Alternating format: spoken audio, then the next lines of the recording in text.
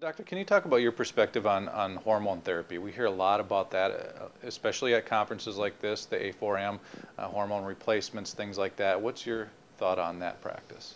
Yeah, as a board-certified OBGYN, hormone therapy is a dicey area. Sure. So actually I was just attending a traditional OBGYN conference this week, and it's interesting to hear the different camps. You've got the old school docs who are hardcore women's health initiative, hormones are going to give you cancer, you got to get off them, the lowest dose for the shortest amount of time mantra.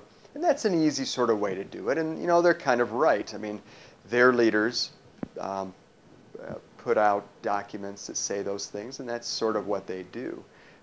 What they're not doing is they're not recognizing that the hormones that they're talking about are not hormones.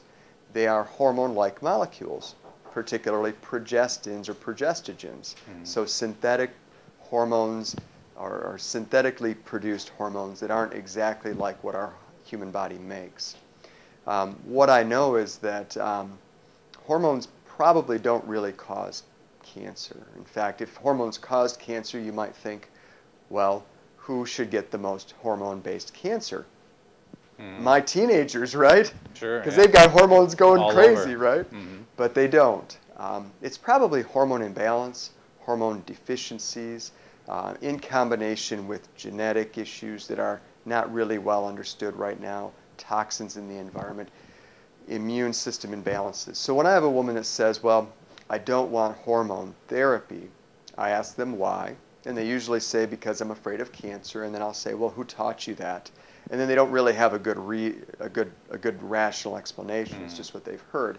So I don't really, I'm not married to this one way or another. They have to make their decision. But the facts are the facts, which are synthetic hormones probably contribute to cancer. Natural hormones, there's not a lot of good evidence that they do. In fact, I don't really know of any that they do. And in fact, you could argue that these are just hormones that your body has had your whole life. And maybe cancer is an immune system problem. And gee, the immune system is regulated in part by the hormones. Well, that's an interesting concept. And then maybe, the immune system is regulated by the gut. And maybe the foods that you eat contribute to some of these gut issues and immune issues and hormone imbalances. And, oh, are you stressed? You don't see what I'm saying? So you have to take them from my hormones are the issue, or I'm afraid of hormones, or whatever the concept is, to this broader level of, hey, let's think about how your body works and how it got here. And they start going, oh, I get that. I understand why nutrition matters. I understand why sleeping matters. So it's really about helping people live well now.